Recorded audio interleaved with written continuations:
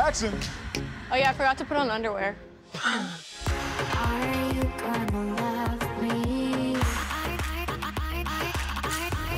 I'm from Minneapolis, Minnesota. I am super confident coming into Love Island that I'm going to find my person, but I normally am the heartbreaker, and I don't want to break any more hearts. I've dated so many different kinds of men. I've literally dated a famous person. That was great, and then it wasn't. First impression would be, you know, I'm good looking, so they're like, you're a douchebag right away. But, you know, my heart's sweet, so they call me a sweetheart for sure. I'm all about being open about talking about sex. A lot of people say that I'm intimidating, which I am not intimidating. I am like the sweetest person ever until, just kidding. I'm a model from Brazil.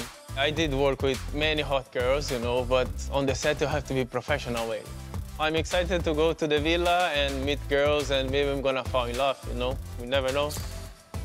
My best friends would describe me as super nice, spontaneous, funniest. Can you cuss on Love Island? Oh, perfect.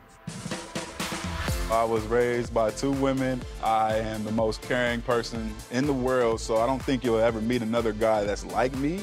When I go in the villa, I'm gonna break a couple necks, catch a couple eyes, and I feel like I'm gonna find the love of my life.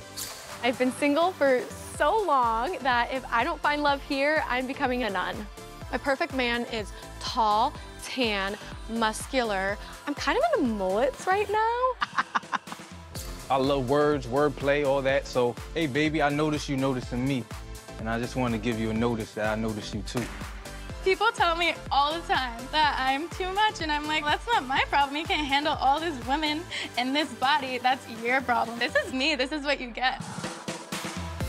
Love Island USA, coming soon, only on Peacock.